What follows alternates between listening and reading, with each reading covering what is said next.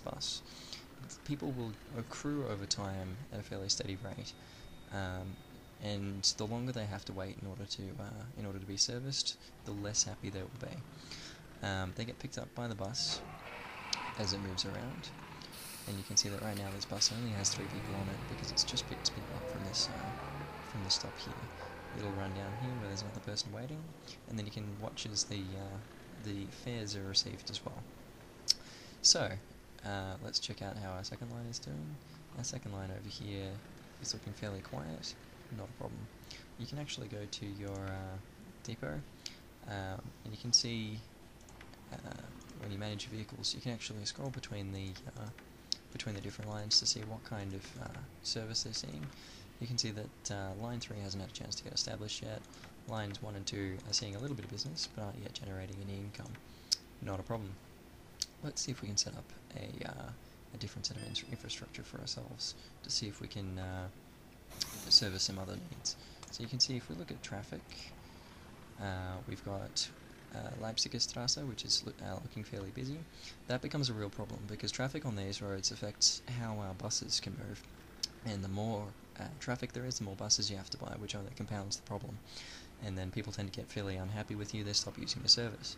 So I'm going to set up a tram line along here to service the high use roads. I'm going to put tram stops all the way up to here, say, in order to see if we can reduce the traffic a little bit. Now, we don't want people to be upset with how long they have to wait along such a long route, so we're going to be putting the really expensive, nice tram stops in. So I'm going to go to No Data View, and we're going to be setting up a tram line down here. Now, it's important to note that it's actually really hard to work out where you already have your tram lines. If you forget where you've laid them, you have to zoom in in order to visually follow them. You can see on your traffic that the line exists, but honestly I found that very confusing, and there's probably a better way to do it, but ultimately I think it's just something you have to deal with. So I'm going to set up a nice tram stop there. I'm going to set up a nice one over here in the same direction. Nice one here to service the major railway station as well, and another one here at the end of the line. We're also going to do the same down here in the opposite direction.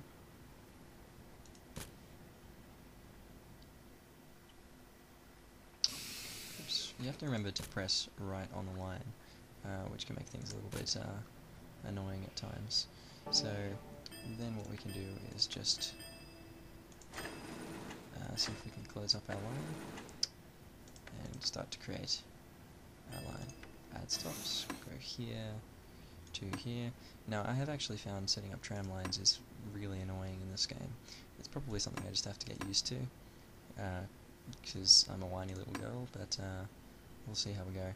Now you can see I actually can't connect these two because the tram lines aren't themselves connected.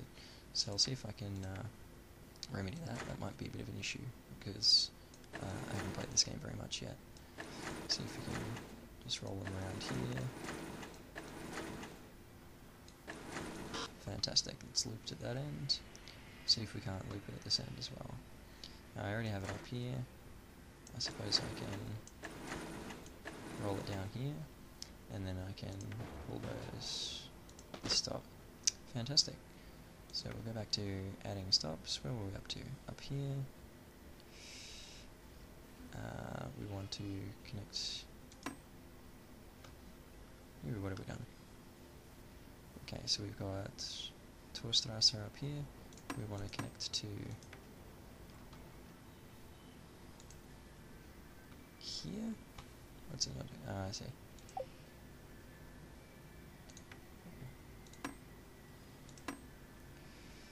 Okay, back down here.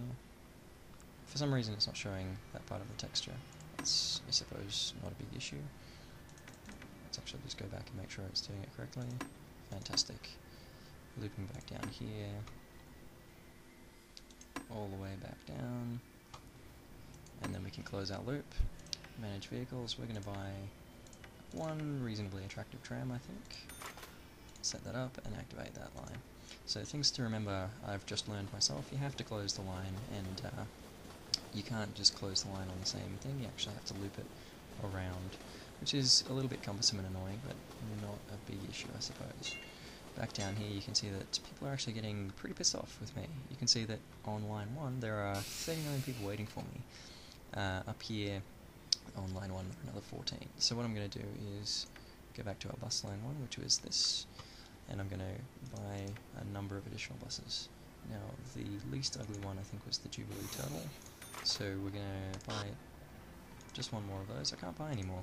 Ugh, that's annoying. I've set up a huge amount of infrastructure though, so what I can do is take out a loan, and hopefully it will start paying for itself pretty quickly. So I'm going to take out a $10,000 loan. Now this one is going to be $13,500 to pay back, with a monthly payment of $250. So hopefully that won't be a big issue. I can then buy a couple more buses for line 1. Fantastic. And you can see that here, line 1, bus 1 is extremely full. Bus 2 sort of half full, about a third, and the other 2 will start to pick up the slack that the others leave behind. Let's check out line 2. Line 2 doesn't appear to be terribly busy. We can actually have a look at how this one's doing. Bus 2 on line 2 appears to... oh wow, have 68 people waiting there. So we need to buy a couple more buses in order to deal with that traffic issue. So you can see he's actually picking a number of extra people up there, not a problem. There's 47 people here as well. Just that little loop has picked up a huge amount of traffic. So let's see if we can just buy, let's say, a 4th vehicle and start to make out like a bandit right there. And what I've done up here is set up a tram station without anything connecting it to the bus lines. So how about I set up a set of bus lines as well. I'm going to go bus lines, set these up. Now, I actually have a second kind of bus stop available as well, which is with a shelter. So how about I set up a bus line with a shelter here, and why not? We may as well have some good integration going. Another one here, and here, and here. Then we can create a new line and start adding stops. So we have one here, to here, to here, to here. Back down, you can see it will actually create the best optimized route that it possibly can for the situation you've given it, which is actually really good. It seems to do a fairly good job of working out what the fastest route will, well, what the shortest route will be. You can't necessarily find the fastest route just by doing that. You may have to play around with where you put the stops in order to optimize it yourself to avoid traffic. So then I can set that one up as well. And we're starting to see a reasonably well integrated transport system as well. What I would probably do then is to start to move my tram line along in this direction as well, along Charlottenburg Chaussee, and we can start to move up here to the agricultural areas in order to make sure workers can get where they want to, up here to the airport as well, and very quickly we're going to take a look at the other means of transport as well. You can set up a metro, which is much the same as the tram lines, but a little bit more fiddly. You have to think more about where you want to put your stations in order to best service traffic that's available to them. And the water bus infrastructure. Now the water bus is actually kind of cool. I think I haven't had a chance to play with this too much yet. So what you want to do is set it up in such a way that it borders just a little bit onto the ground. We're going to see if we can set one up that starts to integrate with what we already have set up. So I'm going to find here. That works pretty well. And then we'll set up a bus route as well to service that area.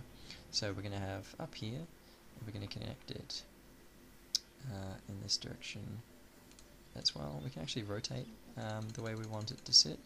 So I'm going to have another one, I think, up here, and a last one down here somewhere, when I can make it work.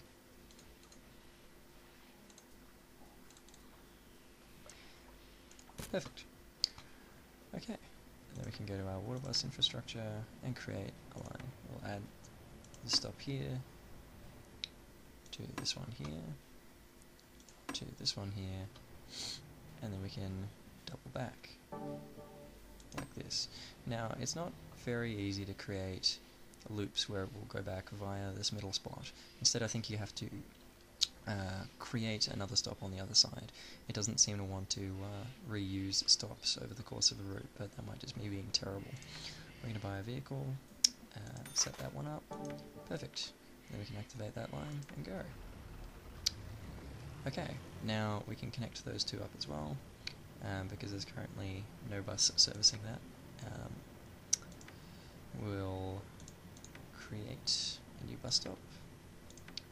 Nice cheap one over here. Perfect. We'll add that stop. Perfect. Manage vehicles. We'll just buy the cheapest bus we can.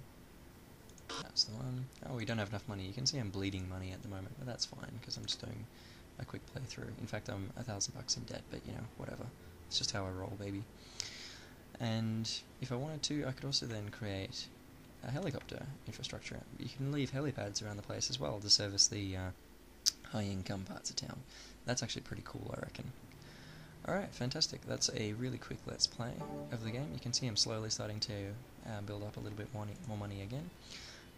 Honestly, I think this game seems pretty cool. I'm going to give it some more playtime. And for $20, you probably can't go terribly wrong. Alright, cheers guys.